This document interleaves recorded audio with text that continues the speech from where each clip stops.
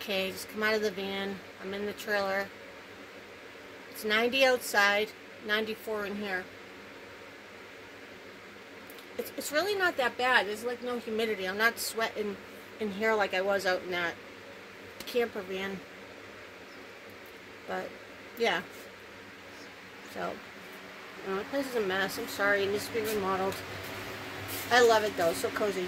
So I got to get some new reflectives to put on these windows again. I took the old stuff off to wash the windows. So the trick here is to keep your place dark so it'll stay cool. Right now I just have a fan running. I do have an AC unit that I could run during the day. I have enough power during the day to run this, coming in off the solar panels.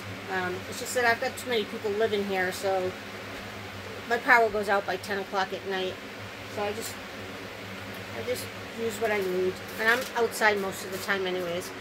But if I do sit in here one of these days and watch TV because I don't feel like going out in the heat, I will put that on.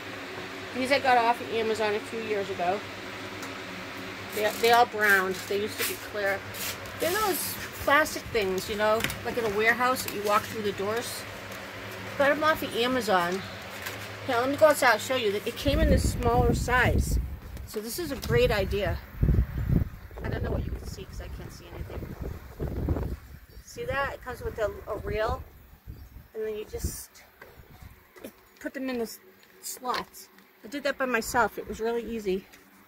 Got some flowers coming up. I got to plant that grapevine.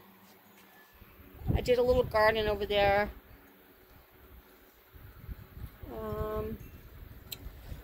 I don't know. This is the rig that's falling apart.